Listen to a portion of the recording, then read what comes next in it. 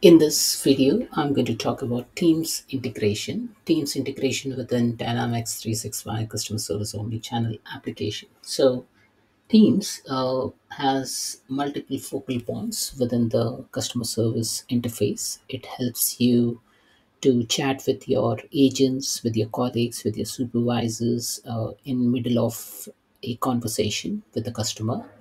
Now, those all things can be achieved by using an embedded chat. So, embedded chat using Teams. So, it's an agent in app Teams chat experience.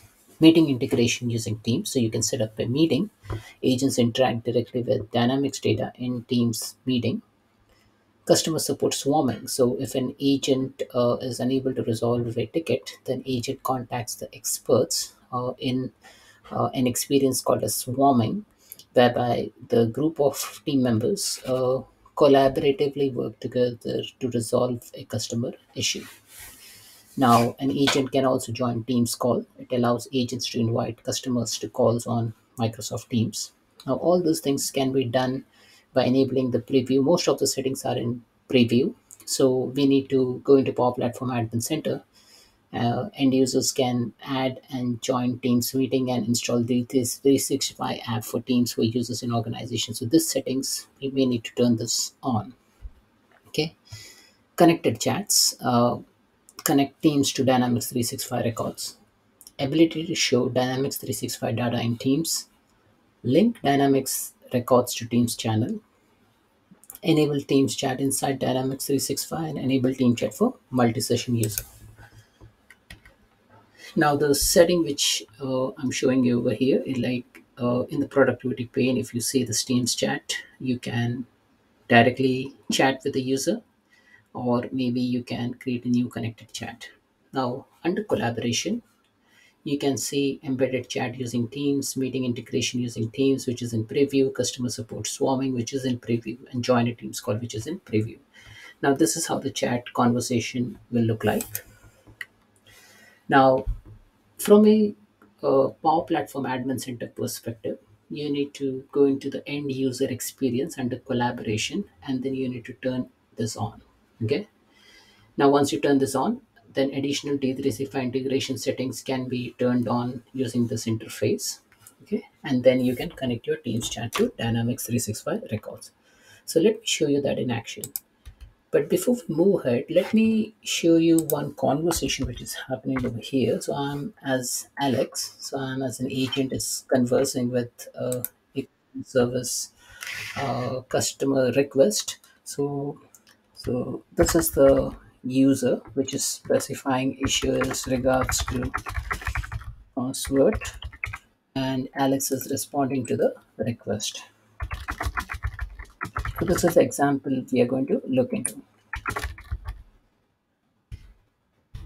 Okay, yeah. So before we move ahead, let me show you the Power Platform Admin Center. Uh, Under Power Platform Admin Center, uh, if you go to your correct environment and go to settings, okay, so let it load.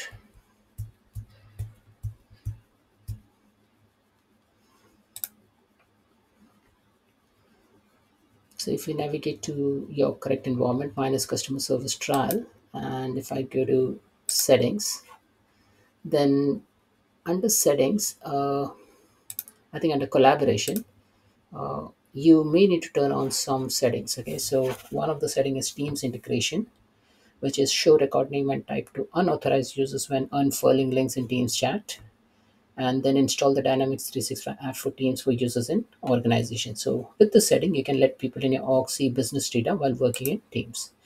Now there are additional D365 Teams integration settings which you can click over here, and then you can control those settings. Now this will take you to this page. Here you may need to turn most of the settings on if you want to see the Teams integration feature. So one is turn on enhanced team integration, which allows pinning of records and views to Teams channel directly from Dynamics 365 and suggest members to be added. Then you can turn on the confidential labels, turn on the linking of D365 records to Teams channel, and then here turn on Microsoft Teams chat for all the apps. So I've just made it for all the apps. And below here you can selectively connect Teams chat to Dynamics 365 record. So product, account, email, case, all those things. And then you can even add a record types over here. Okay, so this is like I can add a record type. From here I can choose the record type, and once this record type is created, this is what the case settings is all about. It allows you to connect the chat, automatically name the chat, disconnect chats, new connected chat. So it will give you all those kind of information. So you can configure those settings over here.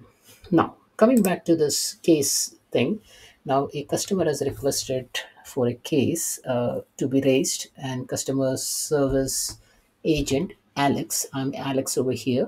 So Alex is working on it, and then he is just responding to the customer.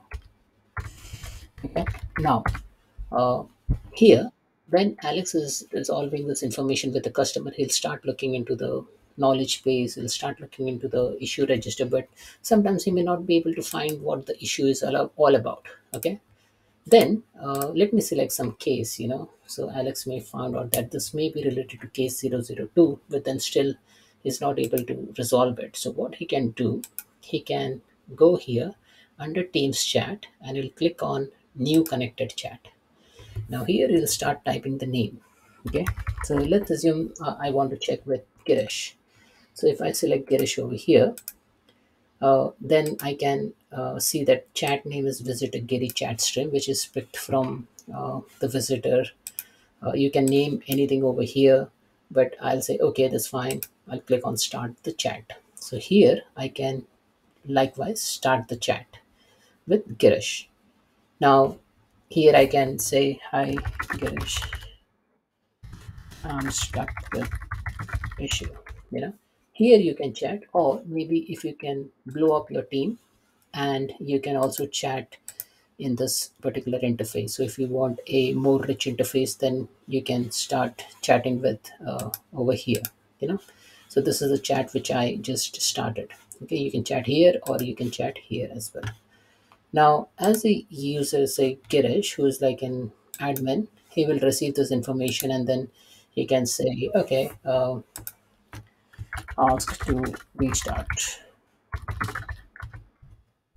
something like that. So your team member will start giving you suggestions, and then you start implementing those suggestions, and then you can say okay, this is resolved, something like that. Okay, so that means you're collaborating with and say your colleagues. Okay, now there is another way where you can start a consultation. You can transfer this case. Okay, and you can do a whole bunch of other things in this interface, but the whole purpose of integrating teams is to have that conversation with the customer. Now there is another thing, like if you can also elevate to another channel from here. Now you can go into voice call.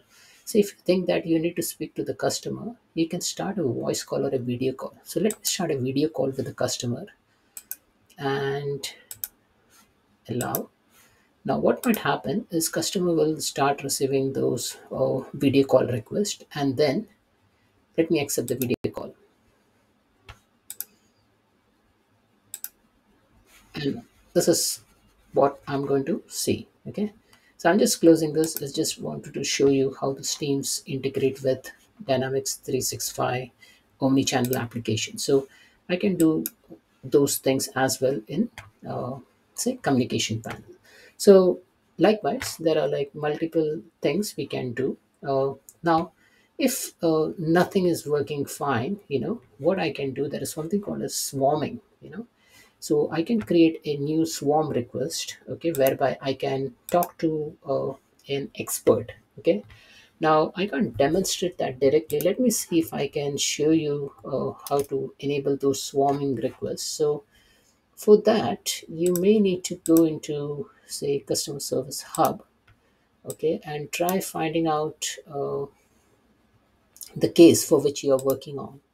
Okay, because the swarming request usually starts with a case. Okay, so if you are working on say specific case, okay, let me go into say all the cases.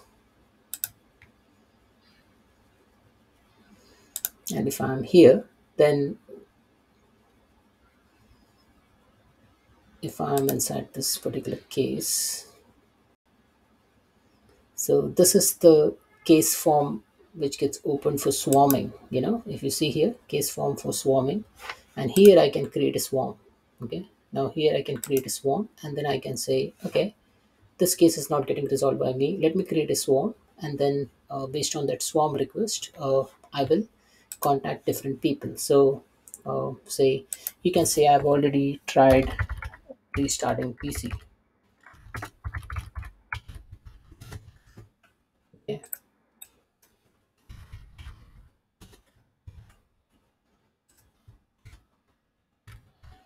and you will say, hey, for this I might need say Power BI skill set. Okay, and then you say save and send. Now, what might happen is like once you say that you need some assistance with regards to Power BI skill, the team will in the back end it will start pulling up users who has that expertise.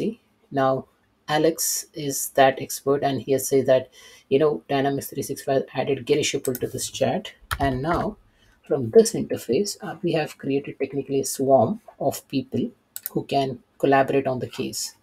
Now here as Girish, I can see a swarm request has come and I can start collaborating. Okay.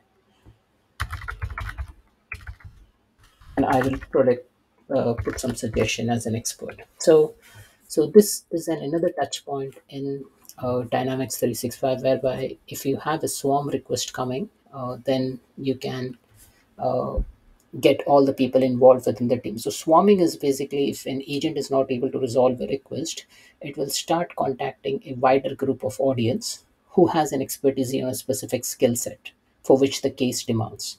And then those swarm requests will be sent to the relevant users within your organization, and then the user can chip in and start contributing.